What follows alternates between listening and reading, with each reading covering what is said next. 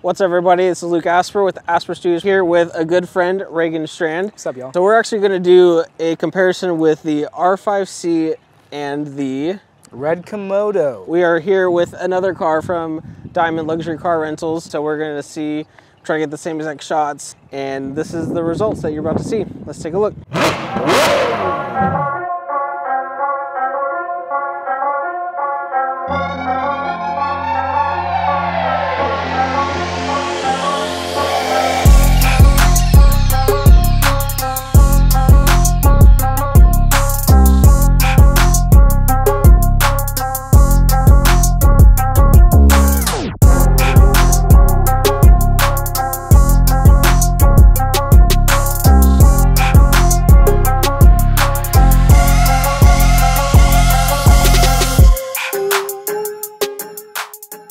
So the sequence you just saw was both the R5C and the Komodo footage combined. So now we're going to do side by side. We're going to have an A and a B, and let us know which one you think it is below.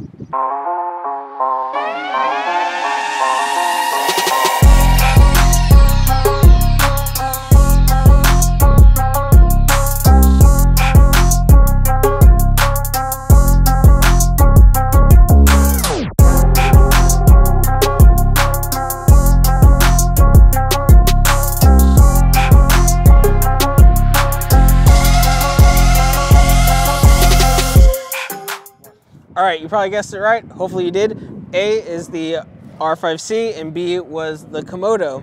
And so now that was the video. Now we're gonna take photos. Are you ready? Well, so hold on. There's a small caveat to this. Obviously, this is clearly not a photo camera. But since we are shooting 6K RAW with the R3D files, I can actually pull stills from here and print those out to a full canvas frame and still retain that quality. So no, I can't snap photos, which would definitely be more convenient, but I can pull some screen grabs. Phone can take photos. The iPhone can take photos, guys. We're in the car, and we're gonna talk about why you bought the Komodo, and what do you think about after using the R5C. What do you think about it as a Komodo owner? What do you think of it? So first things first, I will come out right and say it. I've already purchased and it's on order for my R5C. I think it is going to be like the game-changing camera, because if you, first of all, I want to talk about specs. Y'all can go look those things up as far as comparison in the comparisons for cameras. But as a Komodo owner, I love my Komodo. It gives me the quality that I need.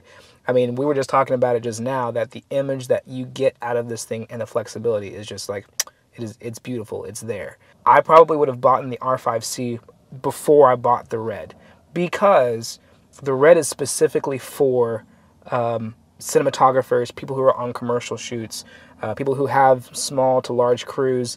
It's modular. It's great. But if you're going to be just a content creator, R5C all the way. Everything you need is inside of that camera. And again, it comes down to the tool that you need to get the job done.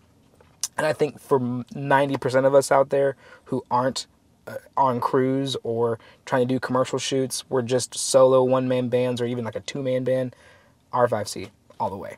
I would say if I had to give, 3 pros to the R5C and 3 pros to the Komodo, the 3 pros for the R5C is flexibility. I mean, this thing it's a run and gun camera. It does everything, photos and video, very, very, very well. Setup time. This thing, you set it up and you're good to go. Like, you just need to bring it and a lens. You can go running that thing.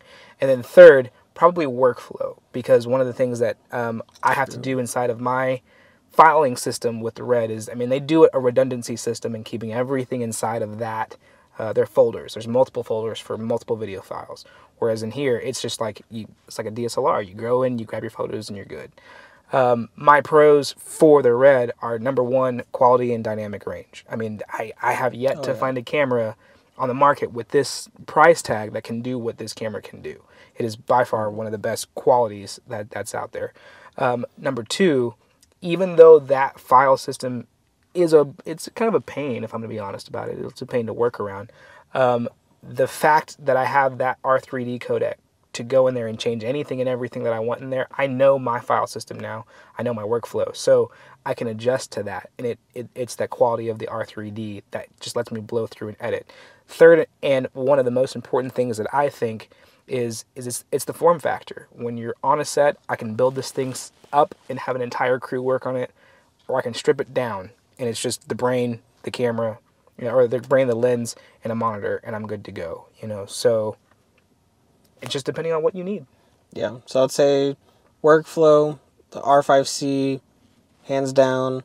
If you have to do photo and video, obviously the R5C is a no-brainer. The dynamic range, obviously the Komodo would win. So, yeah, I think that was a pretty good test. Reagan, thanks for being here. Bro, you want to see how fast this thing goes? Let's go. I'm just kidding. We don't speed. Dang it. He doesn't speed. Yes. It's different from me. All right. See y'all next one. Bye. That's actually a really sick shot. I